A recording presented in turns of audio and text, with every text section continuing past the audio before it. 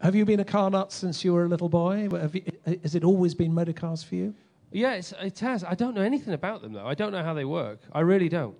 But I know about the aesthetics of them. I know about the history of them. But I don't really know about the mechanics of them at all. So when you're going to risk £4 million on a car, do you get advised? Do you get somebody to tell you, don't buy that one, it's not quite right. Buy that one, it's absolutely kosher? No.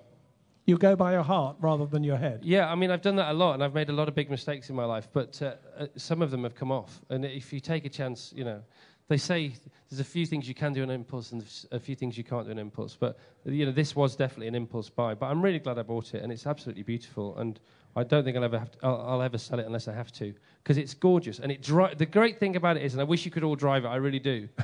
Yes, please. We've got plenty of people to...